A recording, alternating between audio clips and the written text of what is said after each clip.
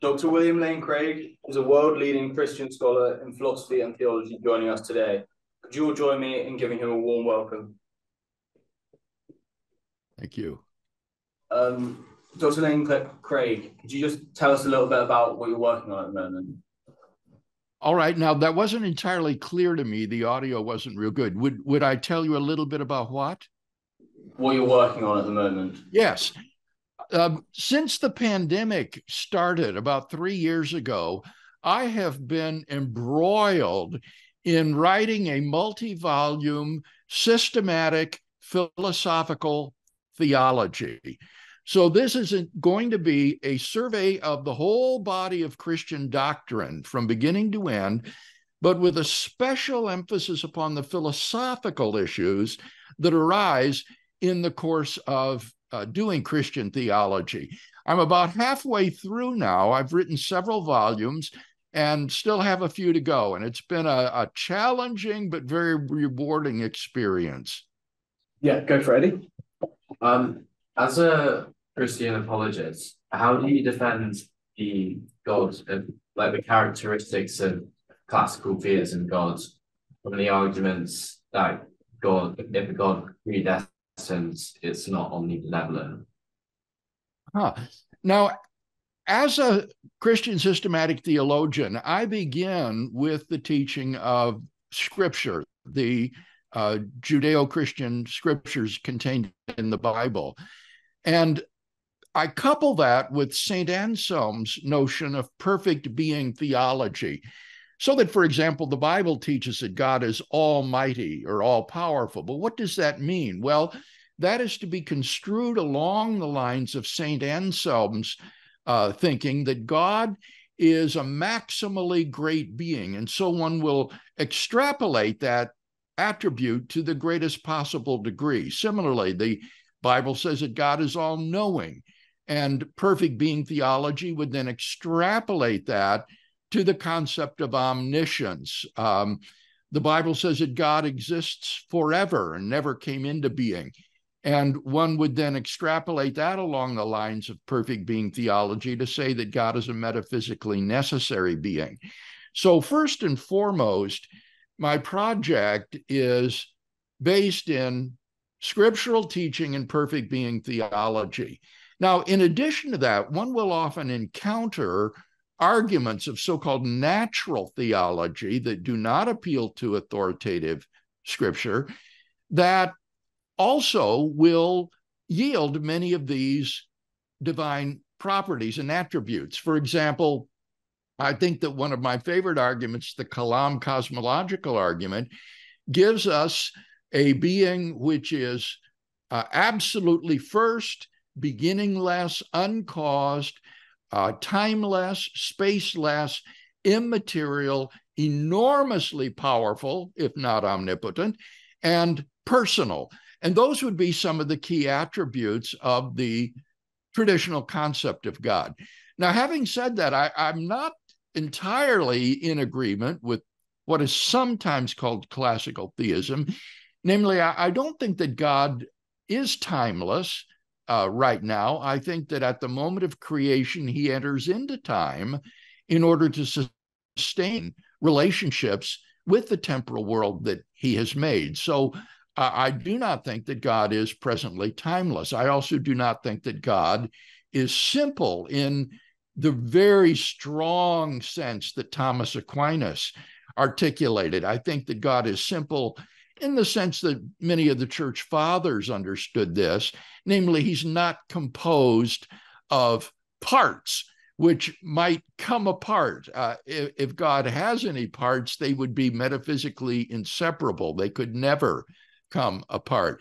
So I'm not committed to this very, very strong doctrine of divine simplicity, which says that all of God's properties are really the same and that he is identical to his properties and that even his essence is identical to his existence. So those would be some of the properties ascribed to God by certain theists in the Thomistic tradition that I would not hold to.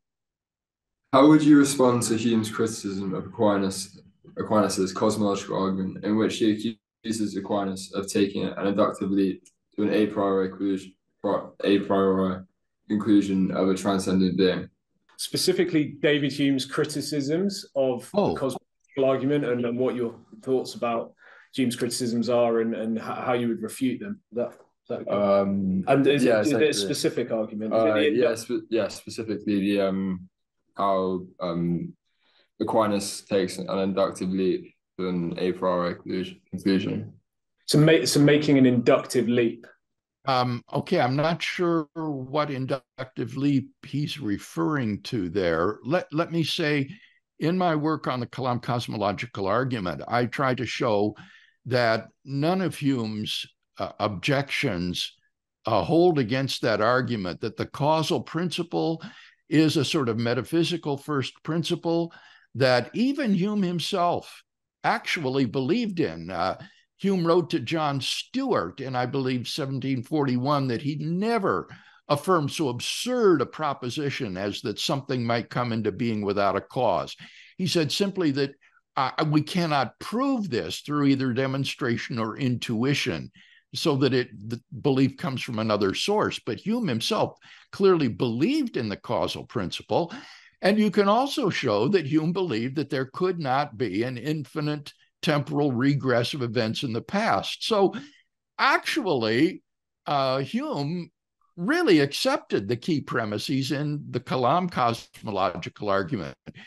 With respect to his other criticisms of the cosmological argument, I think that there are good reasons to believe that a modest principle of sufficient reason is true, and that therefore the universe does not exist just as a brute fact. While Leibniz's very strong version of the principle may not be true, a modest version, for example, everything that exists has an explanation of its existence either in the necessity of its own nature or in an external cause. I think that very modest principle is very plausibly true and is sufficient to generate a good cosmological argument. Now, having said that, I would say that Thomas's arguments are, to a degree, I think, outmoded and need to be updated.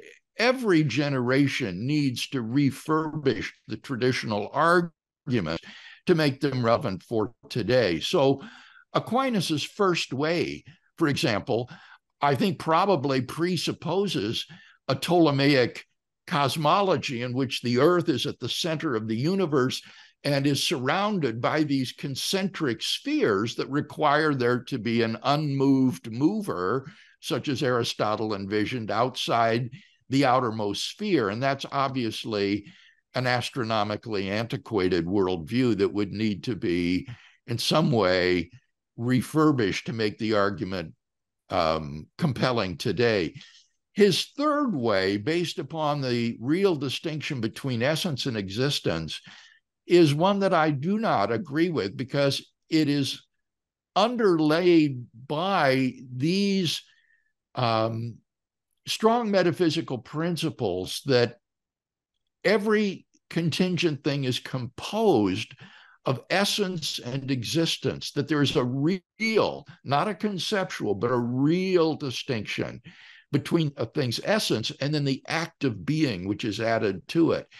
And I just don't see any reason to accept that sort of Thomistic metaphysics. So I prefer versions of the cosmological argument that presuppose as little metaphysical baggage as possible, so that they will have a very broad sort of appeal and not be system dependent upon a peculiar metaphysical undergirding.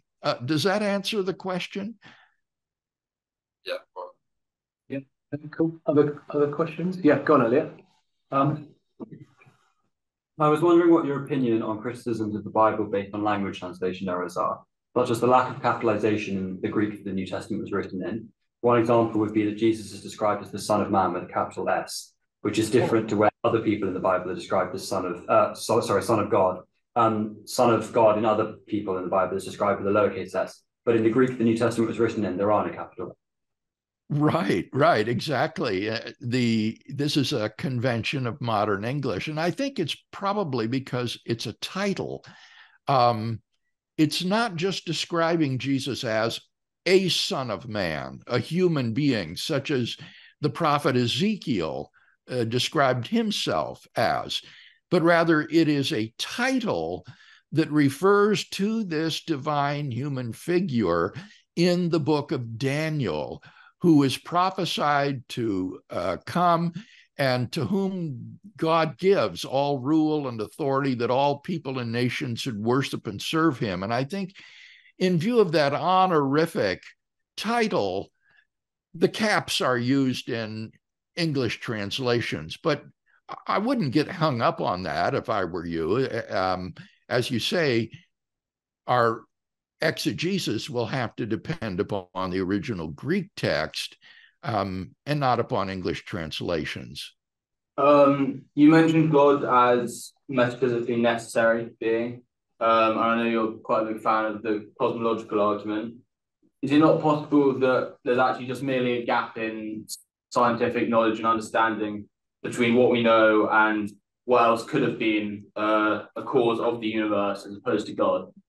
Well, now there are different versions of the cosmological argument. The Kalam cosmological argument actually doesn't infer or lead to the conclusion that God is a metaphysically necessary being.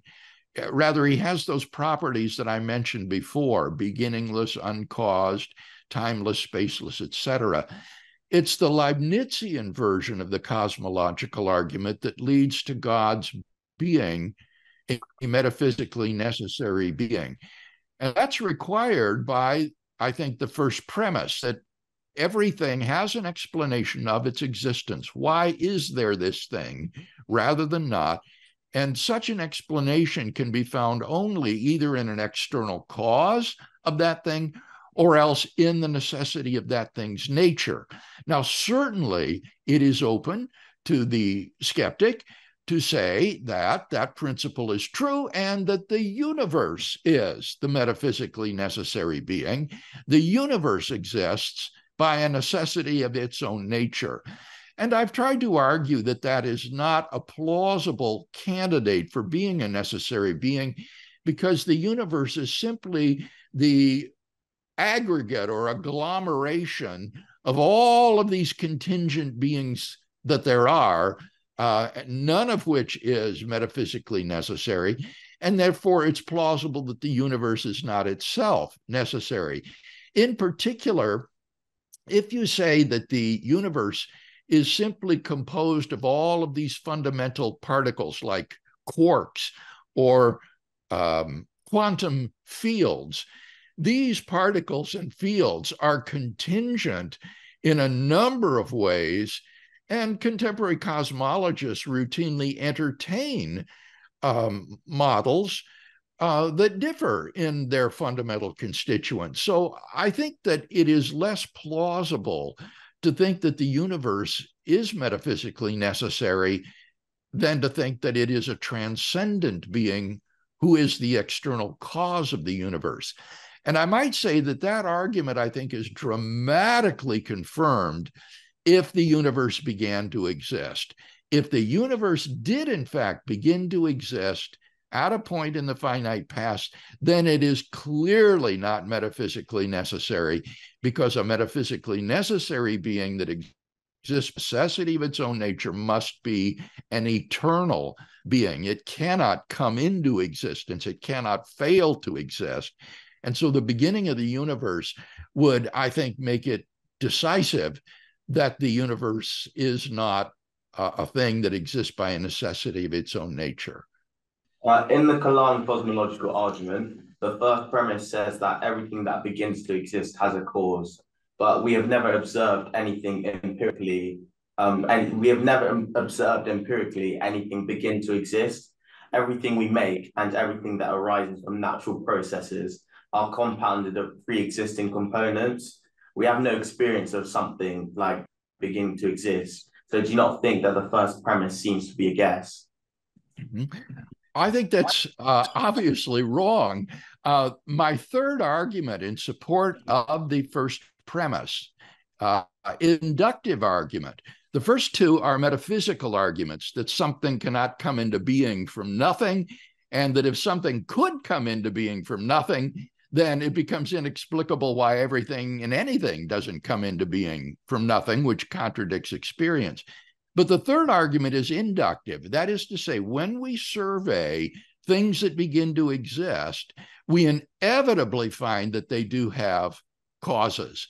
And therefore, the inductive, scientific, empirical support for that premise is as strong as it could possibly be. For example, I began to exist. I have not always existed.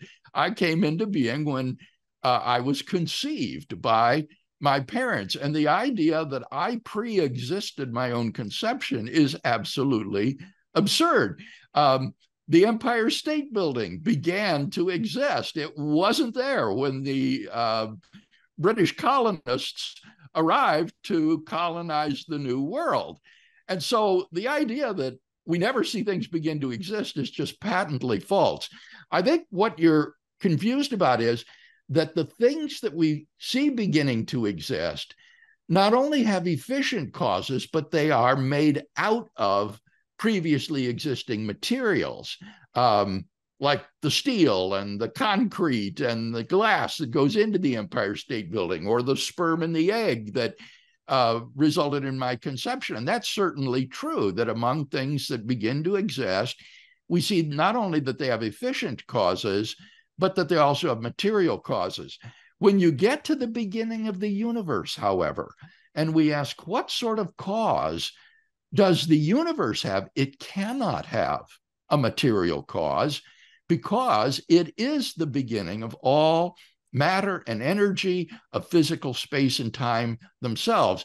And therefore, it can have only an efficient cause that brings it into being, but not a material cause. Do you not think that because we have, it's possible that because we have such a limited knowledge of the universe, that there is things out there that actually didn't have a cause that isn't God? And so that could show that actually the universe didn't necessarily need something to start it in the first place, and it could have. Well, if I understand the question right, you're asking, couldn't the cause of the universe be something other than God? And notice that in my conclusion to the argument, I don't say that this is God. What I say is that it gives us a beginningless, uncaused, timeless, spaceless, immaterial, enormously powerful, personal creator of the universe. Now, I think that's the core concept of what God is, but those attributes simply flow from what it is to be a cause of the universe, to bring space and time, matter and energy into existence. And so whether you want to call this being God or not, it must have those attributes. And I can't think of anything else that could fit that description other than the God of theism. I was just wondering why you think that infinite regress of contingency isn't a very suitable approach. The key here isn't contingency. I mean, at least in the Kalam argument, the idea there is twofold. First, that it seems to me that the idea of the existence of an actually infinite number of things leads to metaphysical absurdities. And here there's just a wealth of thought experiments that you can do about what it would be like if there could be, say, an infinite number of marbles, or an infinite number of coins, or an infinite number of people, and so forth. And just inevitably, you generate situations that I think are metaphysically absurd. The other argument that I've defended is that even if you could have an actually infinite number of things, they could not come into being by successive addition. That is to say, you could not form an actually infinite collection of things by adding one member after another, because you never can form an actual infinite by successive addition. And since the past is formed by successive addition, and since if the past is beginningless, there would be an actually infinite number of past events, it would follow, therefore, that the past cannot be beginningless, that it must be finite and have a beginning at some time in the finite past. So those are the two philosophical arguments that I've offered for the finitude of the past and the beginning of the universe. Fortunately, those two philosophical arguments are now scientifically confirmed by two very dramatic empirical confirmations. And there I'm speaking of the expansion of the universe, the so-called Big Bang model that was formulated by Friedman and Lemaitre following Einstein's formulation of his general theory of relativity. And then secondly, the thermodynamic properties of the universe, which show that it cannot have existed from infinity past, but must have had a beginning a finite time ago at which its energy was initially put in, and it's been running down ever since in accord with the second law. So we have both philosophical arguments and scientific confirmations to support the second critical premise of that argument, that the universe began to exist. Let's say you had a timer set for 1 minute and a marble in front of you, and you set the timer off. In 30 seconds, you would duplicate the marble, and then 15 seconds goes by, you duplicate it again, and then 7.5 seconds, etc. And you keep duplicating this. In theory, at 0 seconds, I'm not saying this is realistic, but at 0 seconds, should you not have an infinite number of marbles?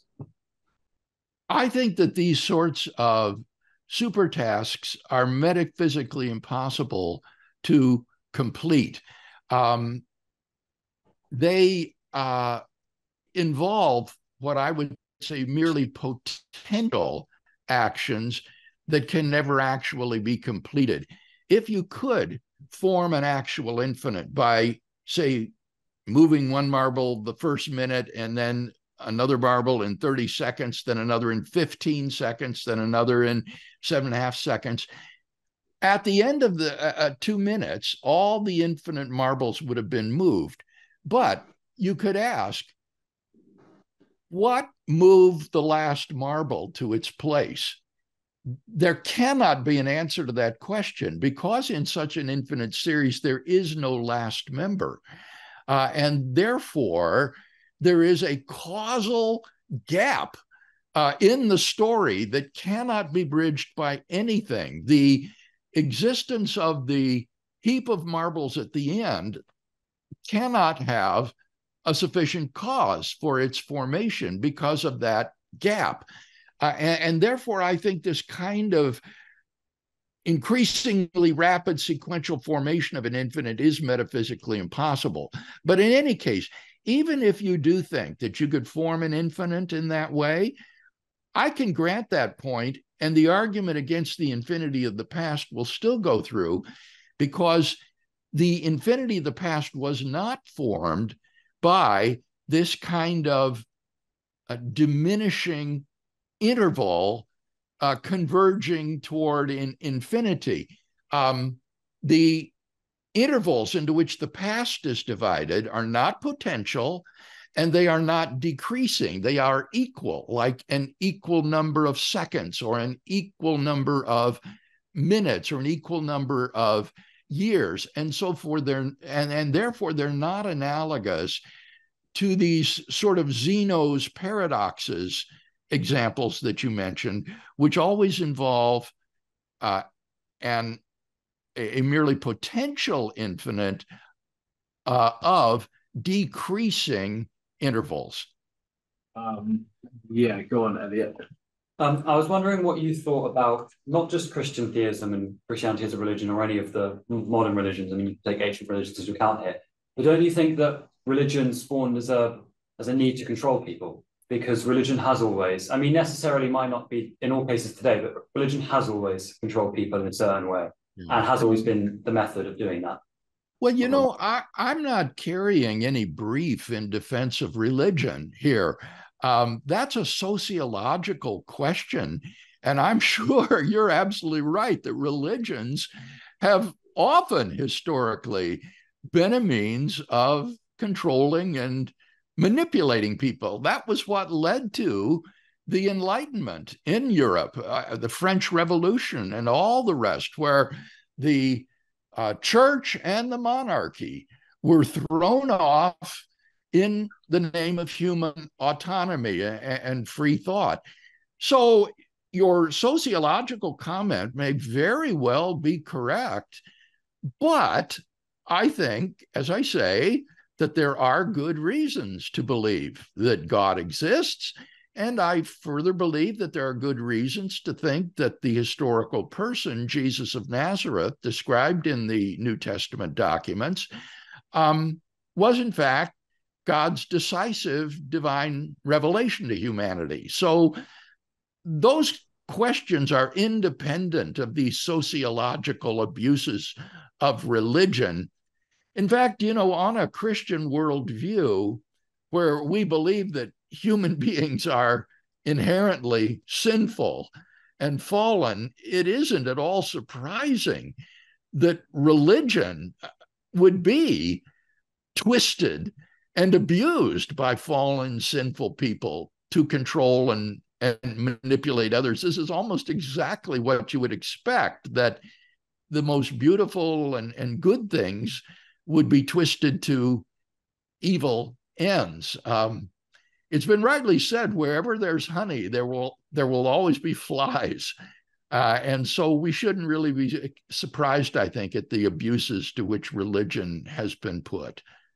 Is it logical to make assertions about things well beyond our epistemic distance, such as God the Creator? Well, yes, I definitely think that's true. We are not confined to merely talking about our sense impressions that we read from the immediate world around us, but we can make inferences that go beyond that. I mean, to just give an example that would be non-theological, think of the study of mathematics and logic, the whole universe of sets and set theory that follows from that, and all of the different branches of mathematics. This is certainly a realm of knowledge that is vastly beyond what we learn from sense. And similarly, the study of history. One of the things that historians often talk about is the fact that the events of the past are gone. They are irretrievably gone behind the veil of the past. And yet historians reconstruct the course of the past on the basis of the evidence that is left in the present. And in the same way, the natural theologian, I think, can draw certain philosophical and metaphysical inferences based upon the evidence that we do have, as well as certain intuitive metaphysical principles, such as that something cannot come into being without a cause. Yeah, go on again, Elliot. Do you believe that if God created, or you do believe that God created our world and created our universe, do you believe that if this universe was to end, or even simultaneously, there could be another universe created by the same God? All right. If I understood the question, you're asking, since I believe that God created the universe, do I think that the universe will end someday? No. Just that you create another one, that he could create, the same God could create the universe. Yes, I think that he could. I don't see why not.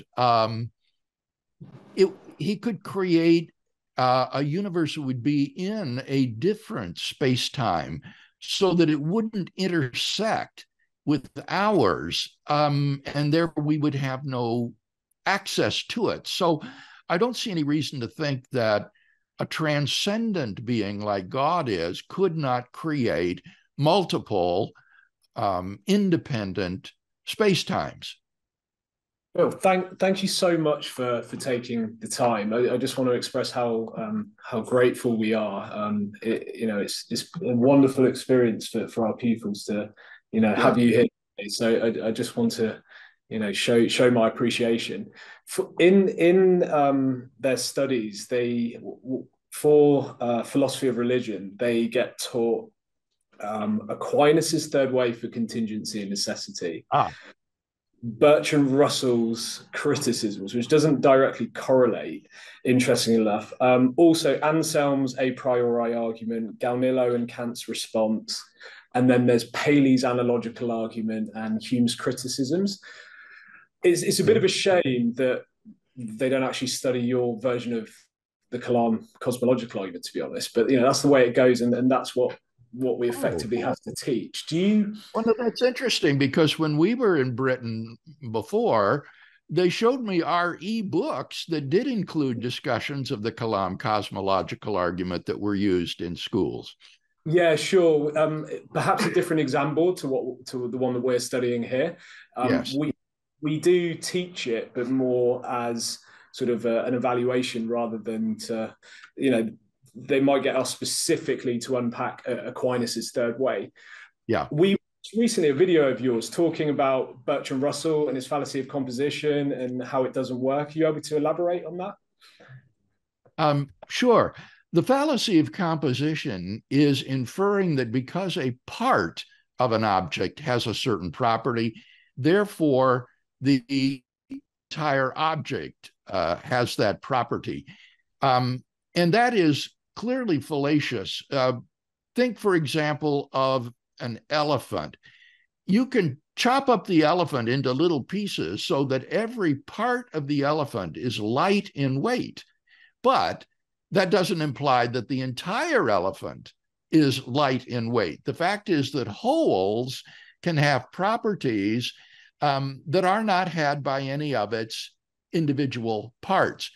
Now, some people have alleged that the cosmological argument commits the fallacy of composition by inferring that because every part of the universe is caused, therefore the whole universe is caused. And that would indeed be fallacious if that were the way the argument went. But I don't know of anybody who argues in that way. The argument is not that when you divide the universe up into parts, that every part of the universe has a cause and therefore the whole thing has a cause. That just isn't the way the argument goes. Rather, it would go like my argument, for example, that everything that begins to exist has a cause. That would be the causal principle. The universe began to exist, therefore the universe has a cause. Or Leibniz's argument that everything that exists has an explanation of its existence, either in an external cause or in the necessity of its own nature. The universe is something that exists, and therefore the universe has a cause, an explanation, either in the necessity of its own nature or in an external cause. And since the universe doesn't exist by a necessity of its own nature, it has an external cause. So the traditional cosmological arguments just don't reason by composition as this alleged fallacy would have it. Thank you. And onto the ontological argument, you often reference Alvin Plantinga's version. Yes. What are your thoughts on Anselm? I became convinced that Anselm's argument, at least in Plantinga's version, I mean to say, is in fact a sound argument and a cogent argument. And that was quite a surprise for me because I was for many years skeptical of it. But it seems to me that there are good reasons to believe that it's possible that a maximally great being exists, such as Anselm described, and that if that's possible, then such a being is actually exists.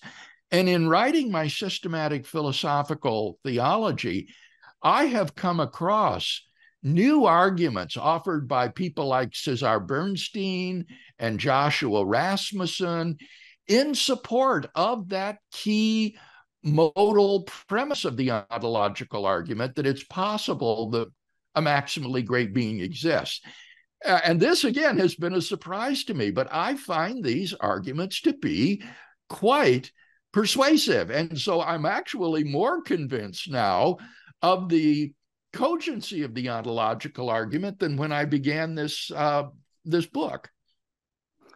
Thank you. And when you say cogency, in the specification, our pupils need to consider the status of proof and the relationship between reason and faith. Would you mind sort of elaborating on what you mean by cogency of the argument? Sure. Thank you for that clarification question. I spoke of the soundness of the argument, that is to say, the argument is logically valid, its conclusion follows from its premises, and the premises are true, and therefore the argument is sound. But not every sound argument is a cogent argument. By cogency, I mean that there is good reason or evidence to believe that the premises are true, independent of your belief in the conclusion.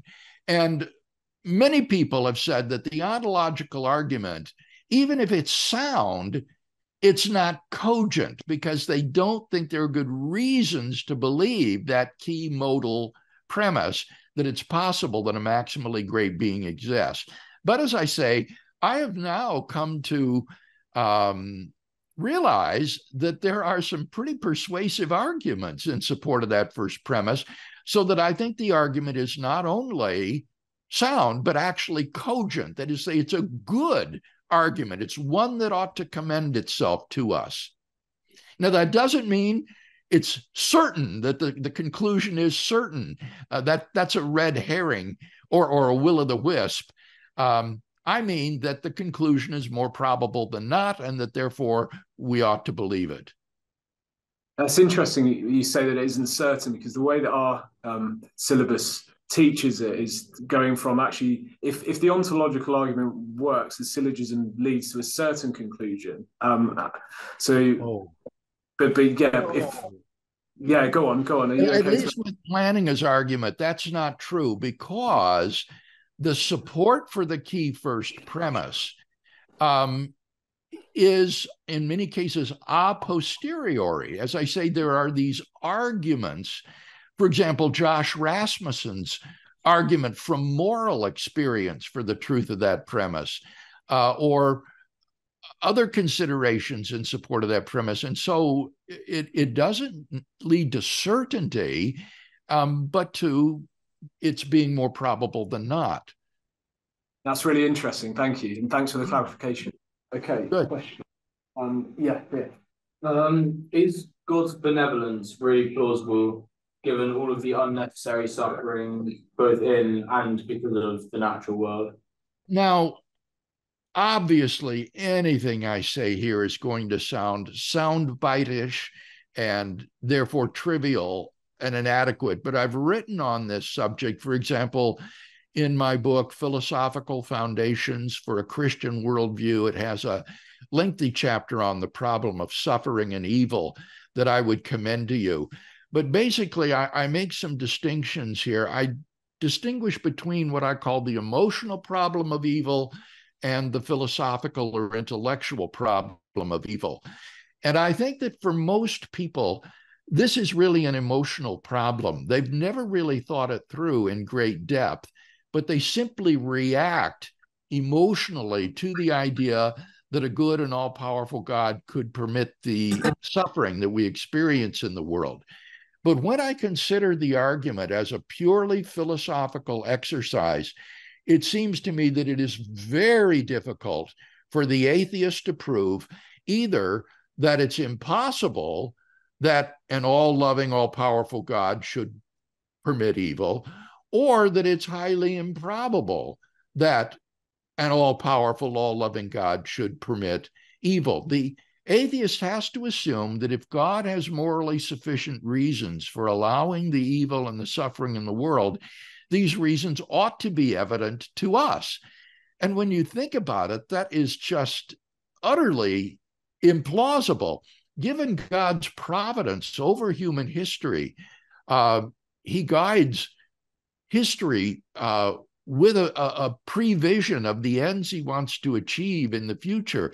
There's absolutely no reason that we, confined to our local space and time and with our limited intelligence and insight, ought to be able to discern the reasons for which God permits some incident of evil or suffering to enter our lives. his morally sufficient reason for that might not emerge until centuries from now, maybe in another country, and the reasons might be so complex that we would be unable to fathom them.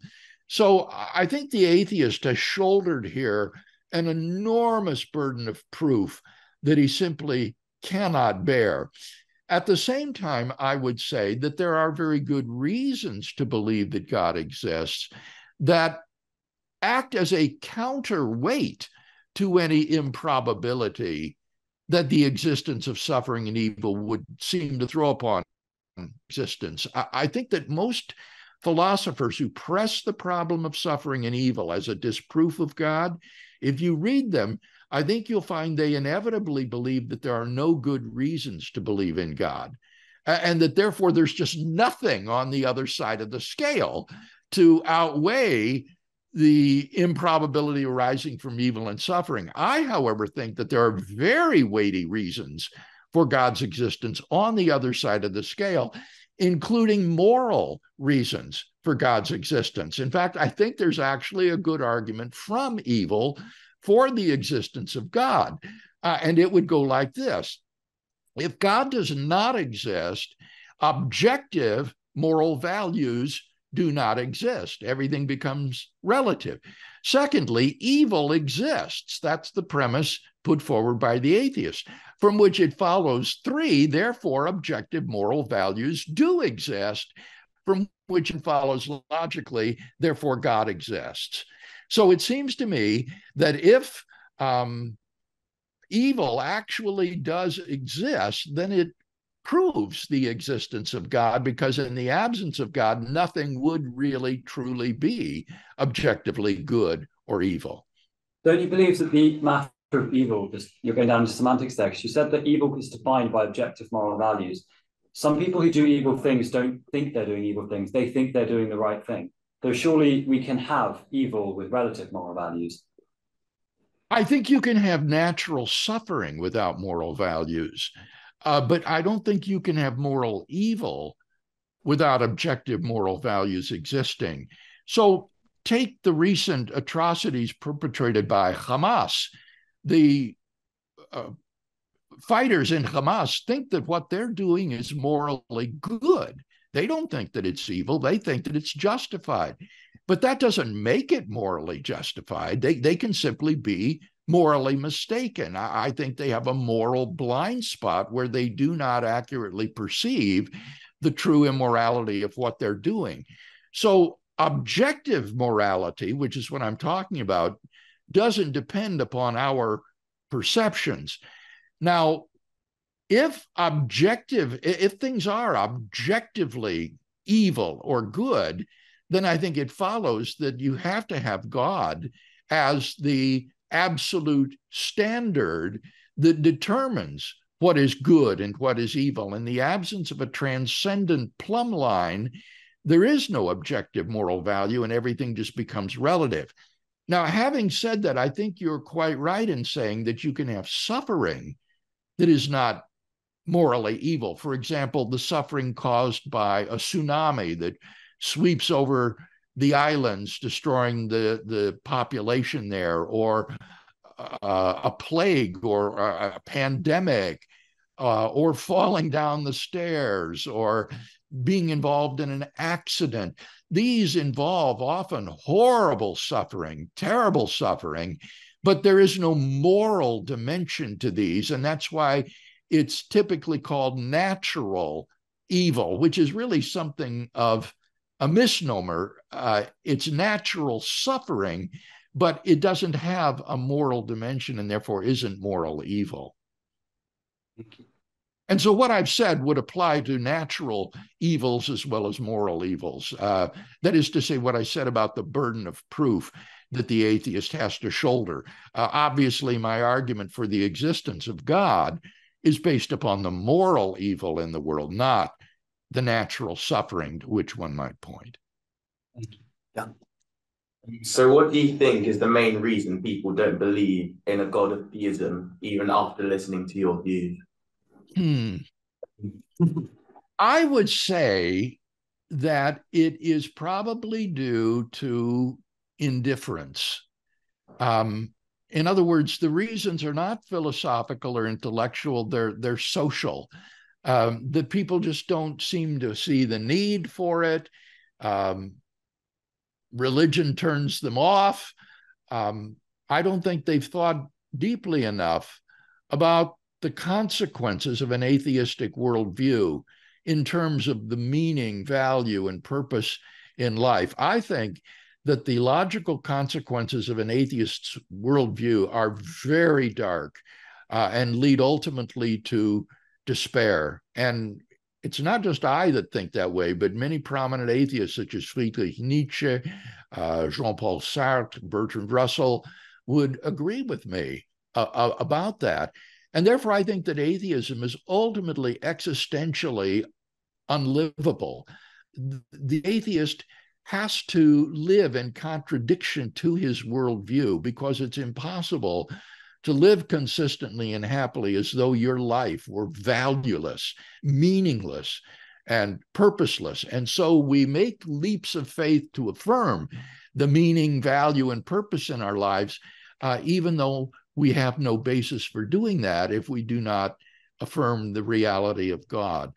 So I think that people just haven't thought very deeply about this, and therefore, for social reasons and indifference and seeing no need of God, they tend to be agnostic about these matters. What do you think? I'd be interested in hearing from you. You're more in touch with young people than I am. Why do you think that so many people don't believe in God? I mean, I guess I would agree to a degree about what you were saying. I think it's mainly so, like, because obviously, you know, we study philosophy here and we, you know, are trying to reason and things like that. But I feel like in, you know, to have a belief in God of theism, some people believe that it goes beyond reason and that it's to do with faith. And I feel like some people aren't really necessarily ready to make that leap or just believe that, you know, it's, you know, that leap shouldn't be made. Mm-hmm. Yeah. Yes, thank you. I wonder too, to what degree many people think that religion or religious belief would inhibit the kind of lifestyle that they want to adopt. They want to engage in activities that they know traditional Christianity or Judaism or Islam would condemn as immoral, and therefore they reject those religions in order to adopt their preferred lifestyle. How do you find opponents in debates nowadays? Because obviously you've debated the famous Christopher Hitchens. Yeah. You debated Lawrence Krauss, who was really quite rude, wasn't he, during that debate? Sam Harris debated, and Justin Briley's written a book about. I haven't read the book actually, but it's more that was sort of coming out the other side of this new atheist, almost. You know, you've been on the receiving end of it, almost sort of. I'm going to say aggressive. I'm trying to think of the right word, but you know, it was quite full on, wasn't it? Yeah, I put myself in the way of it. I mean, I went out to meet them. Yes, and I read Justin's book where he claims that the new atheism is now a spent force and has petered out and been largely rejected. And he's anticipating a revival of interest in traditional Christian belief. What he shows, I think, convincingly in the book is that many thinkers today will admit that if this isn't true, that is to say, traditional Christian or theistic beliefs, if they're not, then we are in real trouble.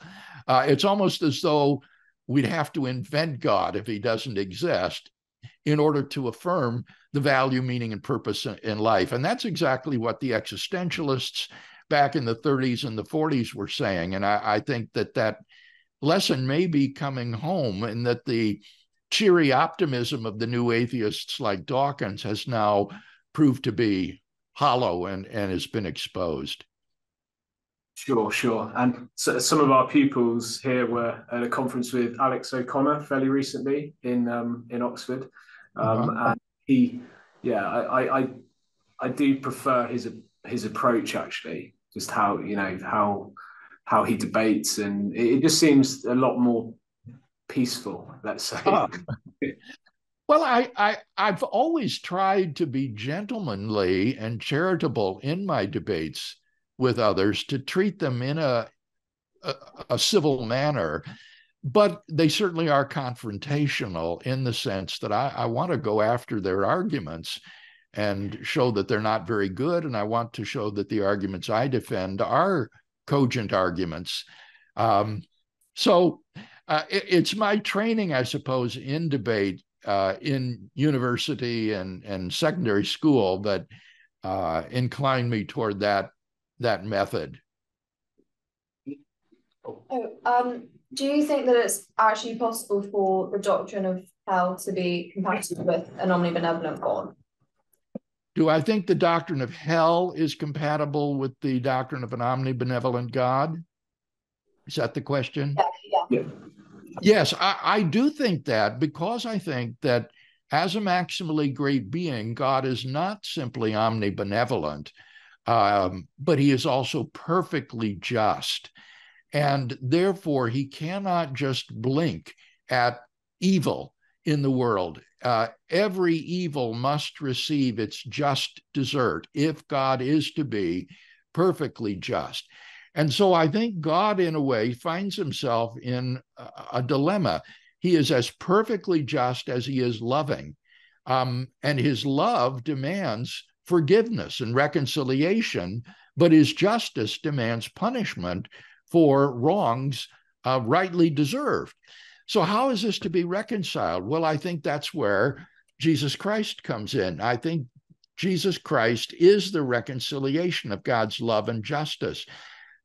In the person of Christ, God enters into human history, and on the cross, Christ gives his life to satisfy the demands of God's justice.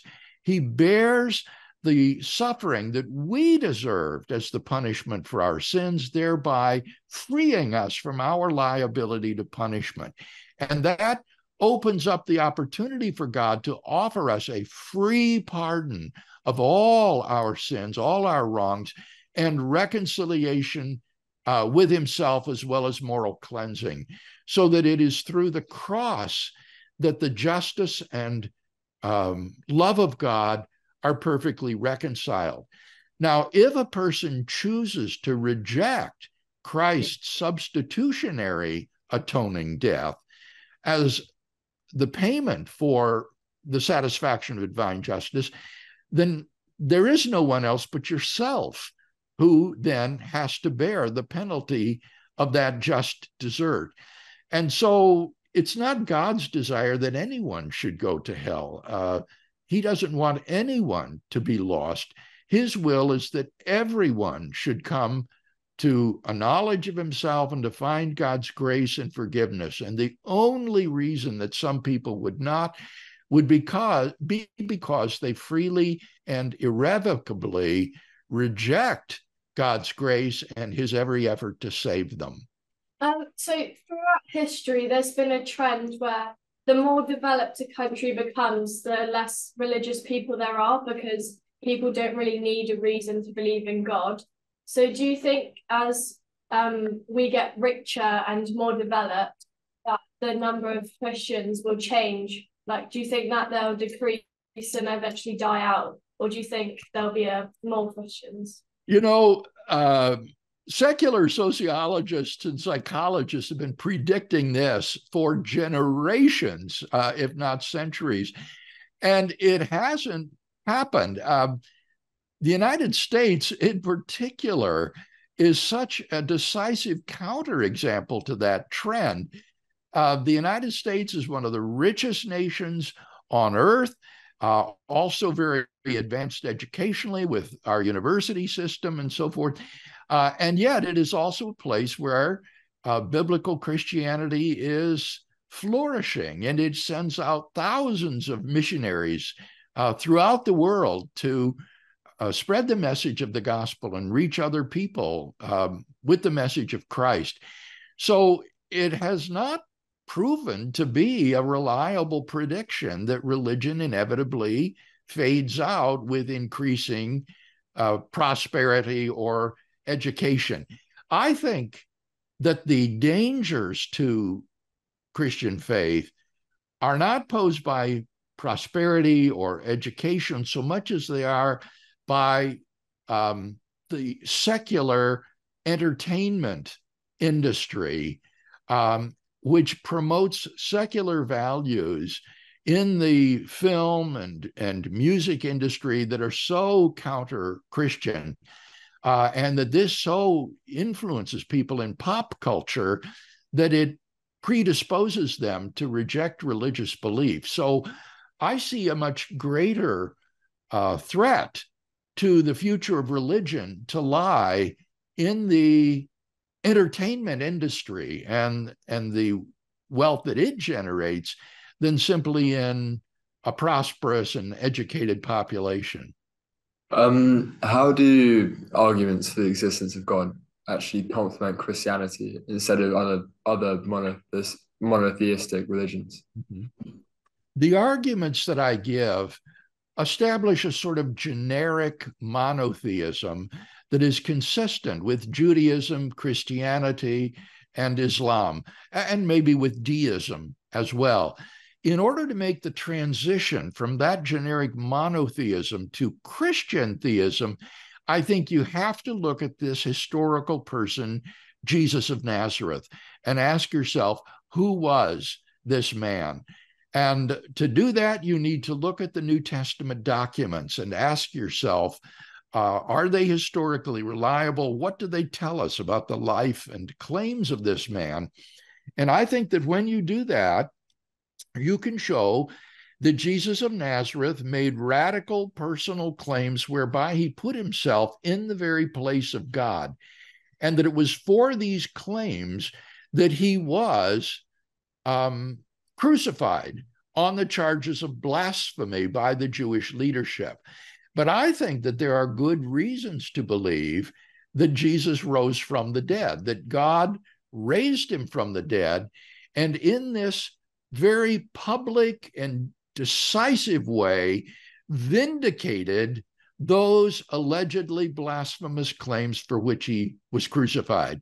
So I see Jesus' claims and resurrection as being the decisive evidence for thinking that Christian theism, rather than mere Judaism or Islam, is true. Do you think there's a problem with Christ being male?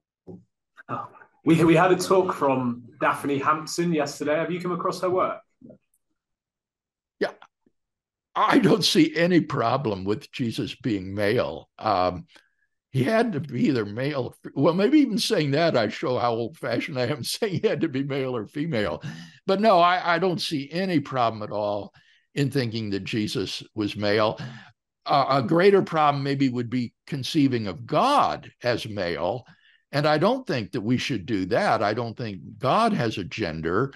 But Jesus taught us to relate to God as our heavenly Father, because this metaphor of God as our Father communicates to us both parental love and affection, along with parental authority that was invested typically in the father at that time. So that would be, I think, more problematic would be how you think of God, but that Jesus was biologically male, it's just irrelevant to his revelation of God, and then especially the efficacy of his self-sacrificial atoning death on our behalf. You don't have to be a particular gender in order for one to offer this kind of self-sacrificial atoning death. I notice your skull behind you.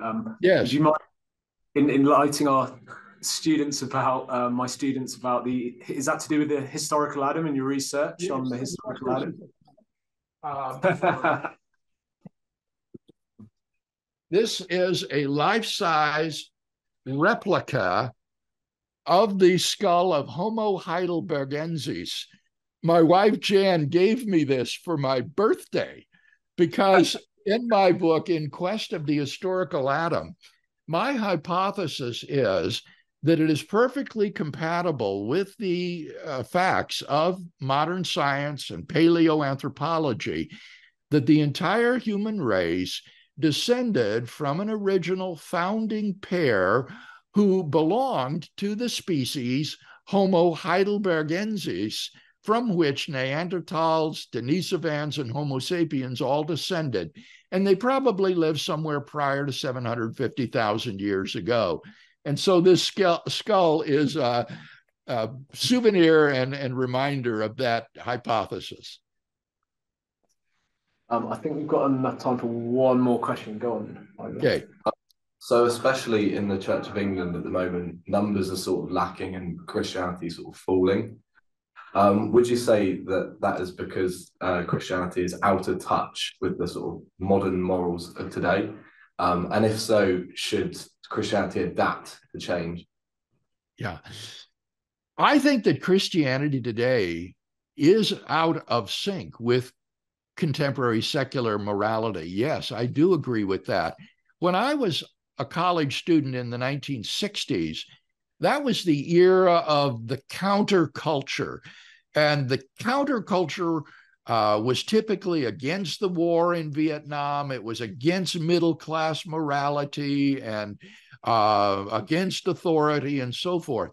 And even though that counterculture of the 60s has now faded away, or perhaps more accurately, it would be to say that it's become establishment, I believe that we who are Christians are called today to be countercultural. I think we are really those who are truly countercultural because we have a different system of moral values than do many secular thinkers. And so I do not think that we should compromise. I recognize that this makes it much more difficult to be a Christian and to promote Christian faith in our contemporary Western society. That is clearly true, but I do not think that the answer to that is to accommodate ourselves to culture. Rather, I think we are called to stand up for truth and for light and to be countercultural. Our system of values should be rooted in God and in the objective moral values that are determined by his character and being. And therefore, we cannot compromise to accommodate ourselves to a secular anti-Christian system of values. Yancey's keen to ask one more question. Is that okay? Just one question before you go? Yes. What are your views on Darwin's theory of evolution? Wow, that would take an hour to share.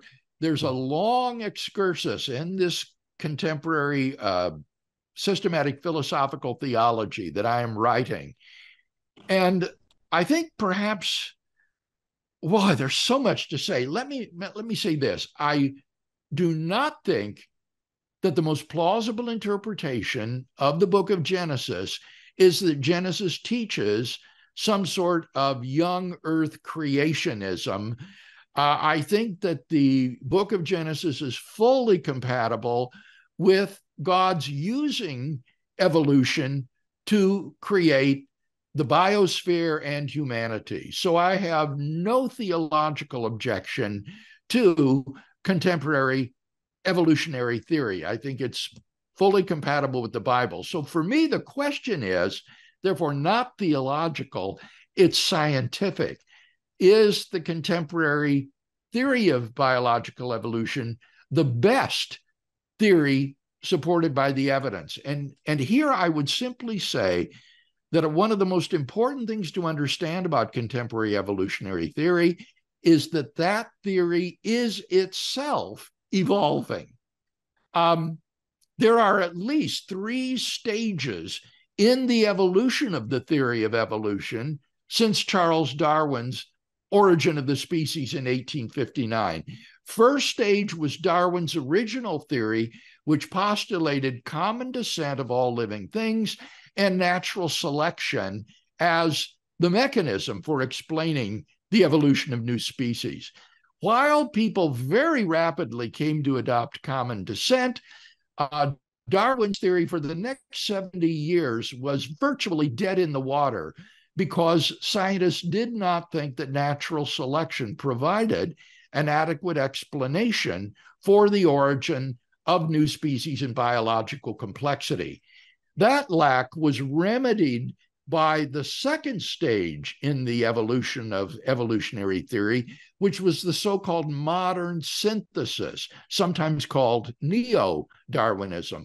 The modern synthesis was a synthesis of Darwin's natural selection with Gregor Mendel's genetics, and it proposed that the origin of evolutionary novelty arises through random mutations of the genes that are then acted upon by natural selection. Well, that second stage of the theory came to be the received wisdom until almost the end of the 20th century, where it is now being replaced by a third stage, which is called the extended evolutionary synthesis. And proponents of the extended evolutionary synthesis believe that the modern synthesis is now obsolete, that it's explanatorily inadequate, that it was obsessed with genes as the source of evolutionary novelty, and needs to be supplemented by adjacent fields of biological study, particularly developmental biology, or what used to be called embryology. And this extended evolutionary synthesis is incomplete. It's in turmoil. It has not reached firm, permanent conclusions.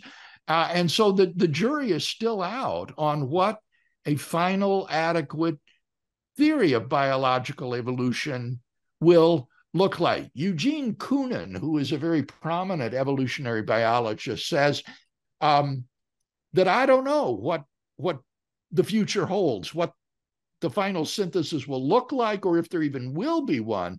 But he says, I can make one prediction with confidence.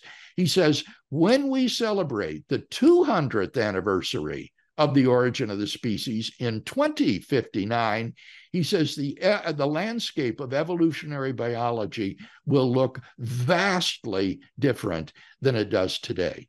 Dr. Craig, thank you so much for taking time out of your day today to speak with us here at Canford. Can we all come together and give Dr. Craig a big... Oh, well, thank you so much. I treasured the memories of my visit to Canford, and just am really glad that we can do this virtually and continue the conversation.